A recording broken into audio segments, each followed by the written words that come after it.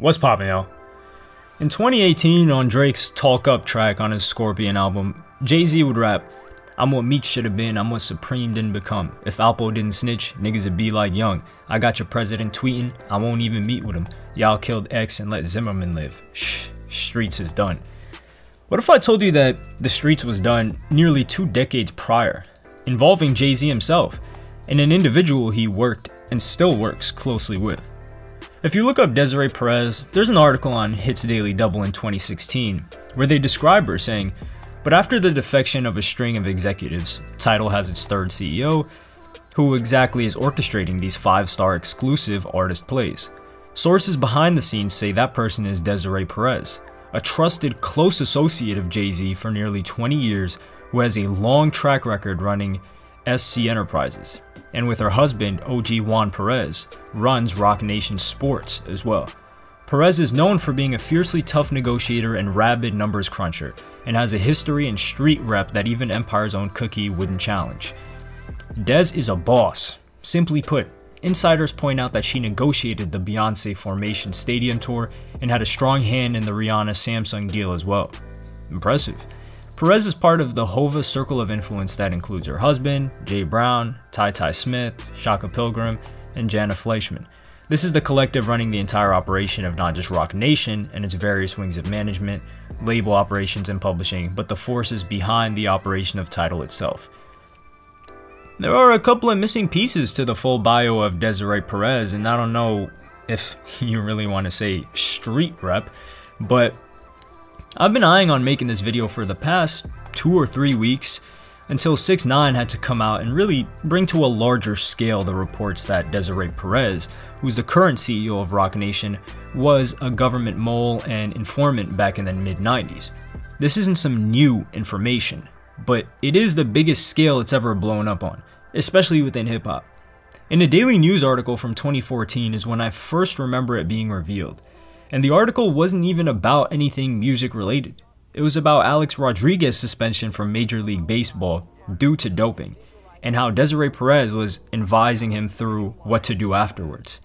The headline of the article was, "Alex Rodriguez was set to quit baseball until former drug mole and ex-convict Desiree Perez convinced the Yankees slugger to fight MLB over PED suspension." In the article, it talks about how A-Rod was considering retiring and cutting a settlement deal with the MLB so he could just go away quietly after being caught through a test. He spoke with the president of the Yankees to explore an exit strategy, but he told him that his problem was with the MLB, not the Yankees. And Desiree Perez came in and forced him back on the team, according to a source. When Levine declined, telling Rodriguez that his problem was with MLB and not the team, Perez confronted A-Rod with demands to return to the field, according to one source familiar with the strategy. This is when Desiree Perez hijacked the process and forced him back on the team, the source said. At one point, after Rodriguez missed a minor league rehab game because of a tight quad, and the Yankees asked him to return to New York for an MRI, Perez helped locate a doctor to review the test and find there was no strain, according to the source. The plan backfired when SNY and the News reported that the orthopedist, Dr. Michael Gross, had been disciplined by the New Jersey State Board of Medical Examiners for failing to adequately ensure proper patient treatment involving the prescribing of hormones, including steroids. This was her ploy to expose the Yankees and take retirement out of Alex's hands, the source said. She thought she had a gotcha moment when Gross said the MRI didn't indicate a strain. Despite the goof, A-Rod was apparently still taking Perez's advice on August 2nd. After smacking a home run in Trenton during his minor league rehab assignment, Rodriguez told the media that the Yankees and MLB were conspiring to push him out of baseball. "I think that's the pink elephant in the room," said Rodriguez, claiming people are finding creative ways to cancel his contract. Rodriguez's attorneys knew immediately that his attack would derail the diplomacy required for a settlement. A day later, overtures from the Rodriguez camp were rebuffed by baseball officials. Desiree Perez was basically trying to go around the MLB to try and get Alex Rodriguez back on the field. This is clearly not a good idea when you've been busted for performance-enhancing drugs and trying to negotiate a settlement deal with the MLB themselves for your multi-million-dollar contract. So how did following Perez's advice work out for A-Rod in this situation? 2 days later, Commissioner Bud Selig hit Rodriguez with a 211-game ban. They wanted to embarrass the Yankees, one source said. Cost them money. That dynamic. That is why Desiree Perez gave an ultimatum to A-Rod. That is why they wanted the Yankees to play him. The result was an all-out assault on the Yankees, MLB and Selig, Bosch, the Yankees' doctor, the arbitrator that would hear Rodriguez's appeal of the suspension, the media, and anyone else that got in the way. At one point, A-Rod's supporters showed up at his arbitration hearing on Park Avenue with signs comparing Levine to the devil. There were accusations denied by Levine that his contract for a bonus if he could get the Yankees out from A-Rod's massive deal. Scratch the commissioner's eyes out and kick the Yankees in the shin is how Rodriguez lawyer David Cornwell, speaking at Villanova Sports Law Symposium, described the strategy that led to Rodriguez's suspension for the entire 2014 season. Nothing was more important than the effort to smear, intimidate, and outspend Bosch. Discrediting the witness who knew the most about A-Rod's doping was a top priority, and the best ammunition was to call him out for having been forced to cooperate with authorities. Bosch had his back against the wall and had no chance but to flip against his friend. It was a position Perez knew all too well. Taking Desiree Perez's advice got him the longest suspension in the history of Major League Baseball, and the loss of over $20 million in base salary for that 2014 season. The Bosch that they're referring to is Anthony Bosch, who was the owner of Biogenesis.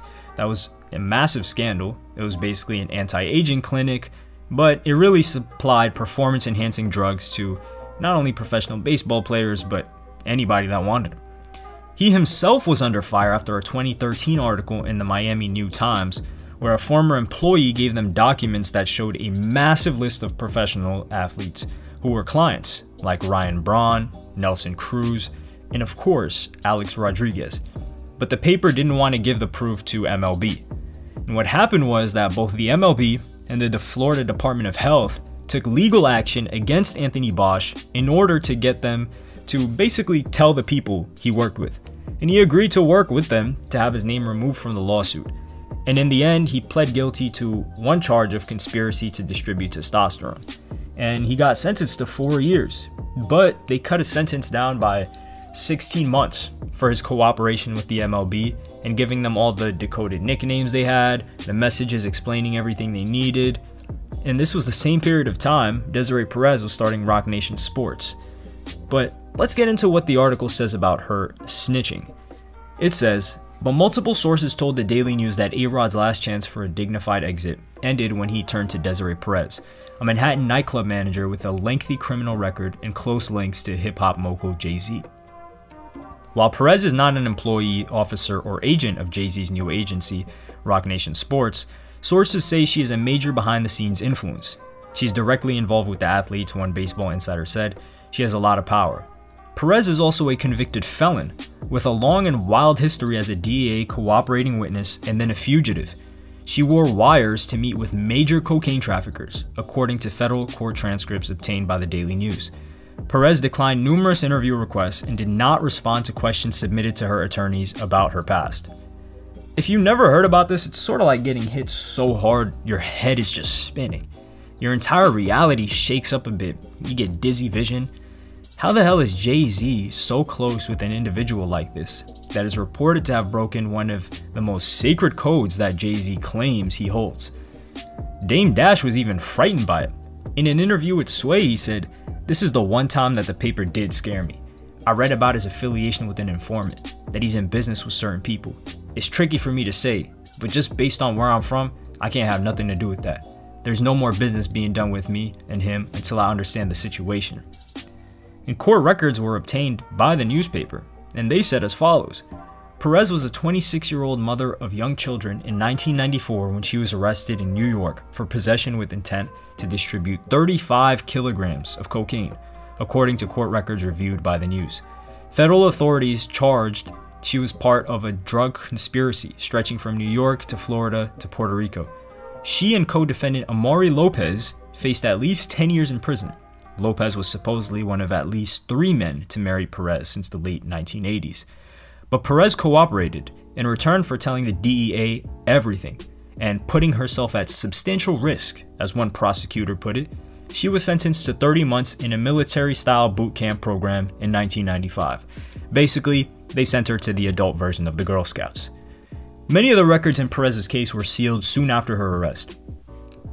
But one transcript from a June 11, 1996 court hearing obtained by the News showed the feds were pleased with their star mole. The defendant has really worked closely with these agents, Assistant U.S. Attorney Lawrence Bardfeld told the judge that day, arguing to keep Perez out of jail. Miami-based defense attorney Alan Ross told the judge that his client wore a wire on no less than the 4 or 5 occasions when she's been down there in Puerto Rico. And I think the court knows from its experience that you just can't do anything more dangerous than wear a wire and go into an undercover meeting in Puerto Rico with a known violator, one who's suspected of or being investigated for a murder case down there. The transcript describes how a mutual regard and respect developed between Perez and the DEA special agent she worked with to bust Colombians moving cocaine shipments of 50 to 100 kilograms. She has gone the extra mile, an extra gold star, said Ross, adding that he believed the defendant was fully rehabilitated. Perez was released that July and placed on 5 years of supervised release. She began working at night spots in Miami Beach and was scheduled to meet her probation officer at one of them, Club Onyx, when she skipped town without notice in early August 1997. The fugitive resurfaced 9 months later in Brooklyn, where she was arrested on March 5, 1998. Perez was charged with grand larceny, criminal use of drug paraphernalia, and criminal possession of a firearm. Her probation was revoked and she was sentenced to 9 months in prison. Just 9 months? And 3 years of supervised release. Oh, they cut her a pretty nice deal. A DEA special agent from the case, contacted by the News, declined to comment. Isn't that one hell of a story? In the excerpt, it talks about a bunch of her marriages, which I don't think a single one of them you could say was normal. The first man she got married to was Joel Reynoso in 1988, and she had 2 children with him, and their marriage ended with his death in 1995, when he died in a parachuting accident on Long Island, I should say. This information was brought to light in a separate New York Post article from August of 2004. The topic of the article is Desiree wanted to get married, but she went to get the license and they said she was already married to 2 other individuals, and she said she had no idea who the hell they were. What made me scratch my head though is that Amari Gonzalez, as we saw earlier, was her co-defendant in that case. And this is the guy she was doing the crime with in 1994, while she was married to her original husband, a year before her husband died.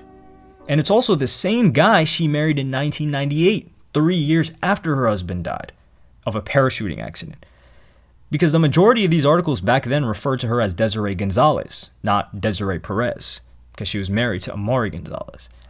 I just found it really odd that the guy she was doing crime with while married to her husband, and then her husband dies a year later and she marries that same guy according to the article 3 years later. Moving forward though, she was trying to get married in 2004. At the clerk's office, Gonzalez was told she was also married to 2 other men, but the clerk wouldn't tell her who. Gonzalez got Colbert involved and he learned that the other grooms were a man named Guillermo Gutierrez and another named Hector Saldarriaga, 2 people Gonzalez didn't know. A private investigator was hired to find the men the judge refers to as the phantom husbands, but the addresses listed on the license were phonies, as were Gonzalez's address and signature on the forms, Colbert said. The city said it couldn't void the marriages without the phantom husbands and then questioned whether Gonzalez's divorce filings and her late husband's death certificate were authentic. Gonzalez declined comment and would not identify her fiancé. She got a lawyer and managed to get it resolved. And as we can see, a recurring theme is that Desiree does not like speaking to reporters or the media ever. I can't really blame her. We know who her fiancé is now, and it was Juan Perez, also known as OG Juan, who was a close friend of Jay-Z since 1996. But these are some really weird situations that Desiree Perez coincidentally keeps just falling into. But what isn't a coincidence is the poor business practices that were reported in the 2000s when she was part owner of Jay-Z's club named 4040.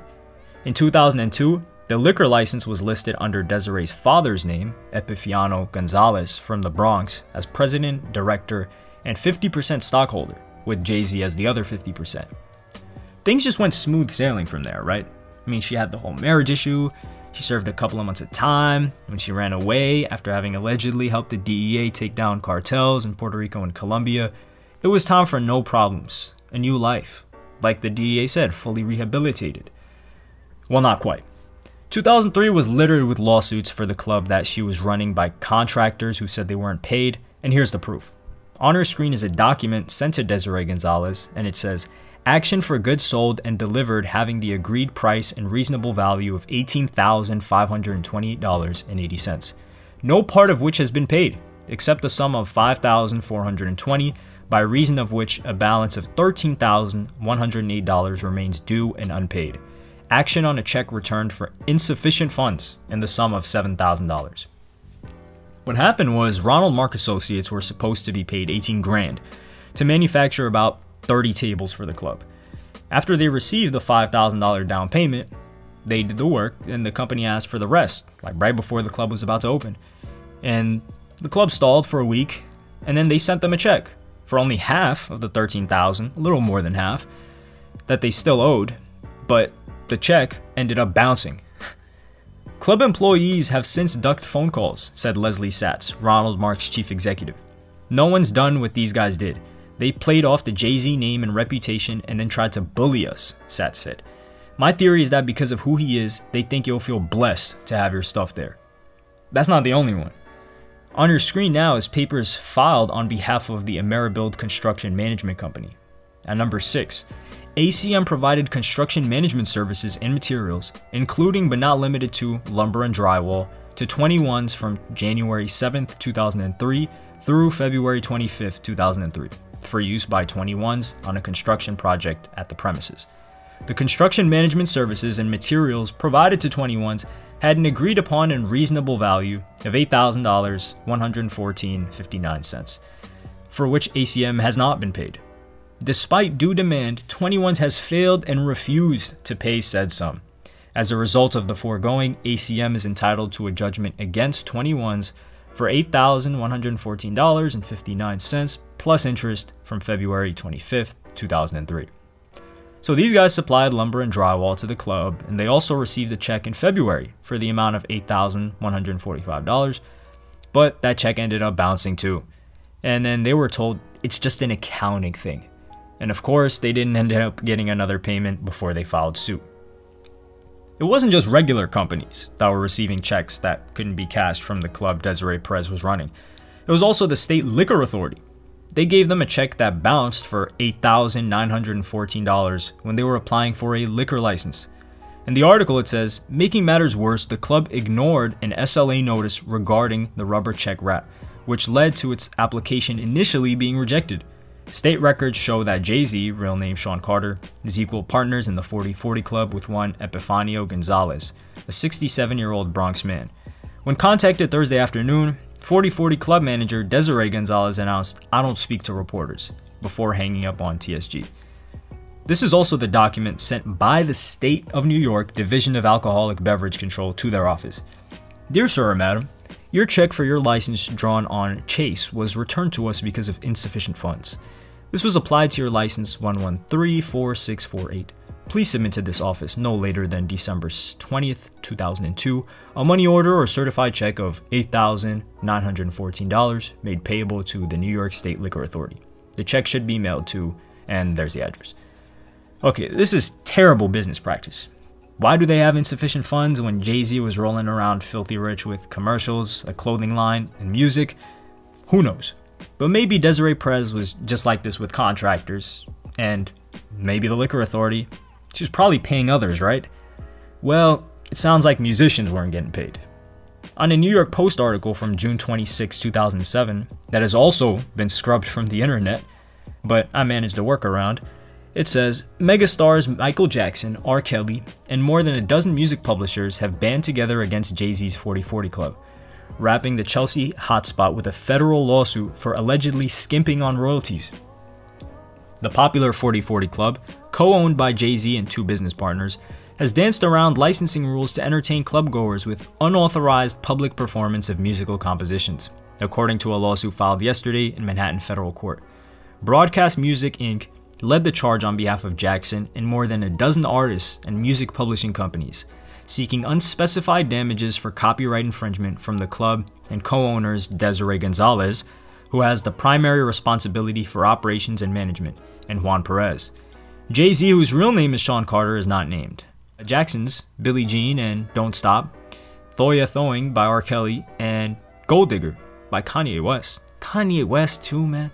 Ray Charles and Ronald Richard were among 7 unlicensed songs played at the club during a random visit by a BMI researcher on 2 nights in March 2006.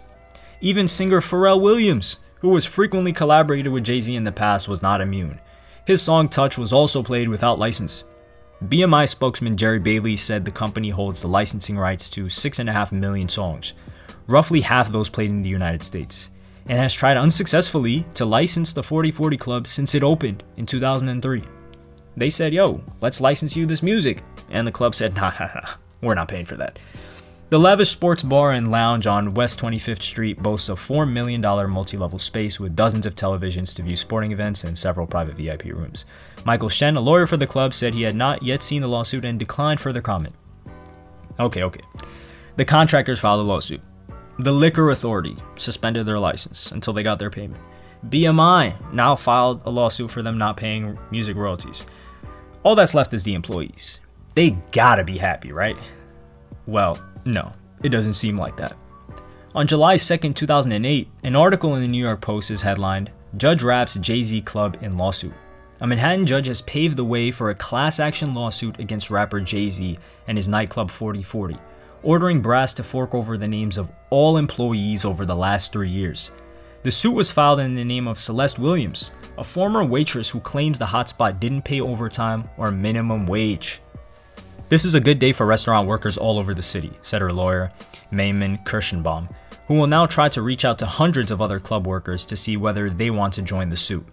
He said between 10 and 20 past and present 4040 bartenders, waiters, and other workers are already on board. He doesn't know how much money they are entitled to because he hasn't been able to access 4040's records completely. Ron Berkowitz, a spokesperson for the Brooklyn-born rapper, said the club is not settling this lawsuit because they are innocent. We're taking this to court and we're letting the judge decide. Well, damn. You wasn't paying the contractors, the Liquor Authority, and now they're saying you're not even paying the employees? Not just overtime, but not even minimum wage? But don't worry, it gets better. Because less than a week later, on July 14th, 2008, which is now a deleted webpage, but of course I was able to find a workaround, on the New York Post it said, Desiree Gonzalez, the general manager of 4040, told an employee she would F up his tax life for getting involved in the messy class action lawsuit staffers lodged against the Chelsea club owned by Jay-Z, according to a letter filed in court by the lawyer for the workers. The hot-tempered boss allegedly told another staffer she'd lock him up if he didn't sign a release from the suit, which accuses the club of paying waiters, bartenders, and other staffers below minimum wage. Sheesh. These bullying tactics seem to be the bread and butter of Desiree Perez, because a YouTube channel and website by the name of Hip Hop News Uncensored were doing an interview with DeHaven Irby, who was one of Jay-Z's best friends back then, pretty much his best friend. Grew up on the same floor as him, and a large amount of lyrics on Reasonable Doubt are about him. They say they were pressured to take something down. How do you feel about Desiree Perez, Rock Nation? You know, there was a obviously you know about what went down with the cartels and everything. Yeah. We actually did a story, posted a story on our website, and Rock Nation lawyers sent us an email demanding us to take it down. You know what I mean, about her. Yeah. It's a fact. But what? How do you feel about that? About Jay-Z appointing her head of Rock Nation, knowing her checkered past with the DEA, FBI, and all that. How do you feel about that? What else you gonna do? you working with her, what else you gonna do? You know what I'm saying? She gonna be around. You know what I'm saying? That's what's just like suspicious to me. You know what I mean? Homegirl got a strong position in there, and it's crazy that you know her background and you know what we stand for. So it's just self-explanatory. You know what I'm saying? You working with them, or you got to be working with them. As far as I'm concerned, Rock Nation is run by government. You know what I'm saying? Why would people think the government don't run businesses? You don't think by right now that they ain't got a major rapper that's a snitch, that's an informant? You don't think in 2020 that they don't have a major rapper that's an informant? Come on, man. 6ix9ine recently spoke on how is Meek Mill, or as the game funnily called him, Mickey Mouse, going to be about this prison reform stuff and calling 6ix9ine a snitch, while he's very close with Desiree Perez, who is said to be involved with wearing a wire to send people to prison. 6ix9ine is of course in no position to speak because he ratted on an individual that he sent to do the crime for him. That's irredeemable. But we're not going to shoot down the message with the messenger. And I'm going to assume that Meek Mill didn't even know. But you know now. And if you continue without at least denouncing these actions, then your word and honor is absolutely worthless. This includes Griselda Records, who are admitted coke crack dealers, specifically Benny the Butcher, who in an interview with DJ Vlad said he would burn his phone right in front of him if Tekashi called him to do a song. I wonder if he's burning it when Desiree is calling that she got him booked for some money.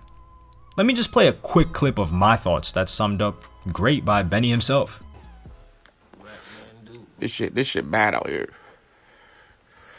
This shit bad, man.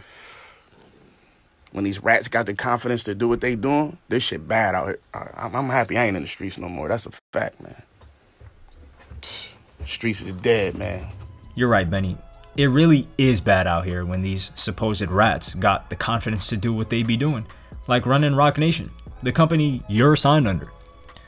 Let's look at the list of, as they claim themselves, real street niggas on Roc Nation. There's Meek Mill, Maxo Cream, all of Griselda, Jim Jones, the big bad goon Casanova himself, and even Yo Gotti, CMG, man. They had the benefit of the doubt of not knowing. But now they all know. They saw that live at 6ix9ine, guaranteed. And so I expect a statement or disavowal from every single one of these rappers because they got no problem talking about snitching when it's convenient. Your morals aren't tested when times are easy.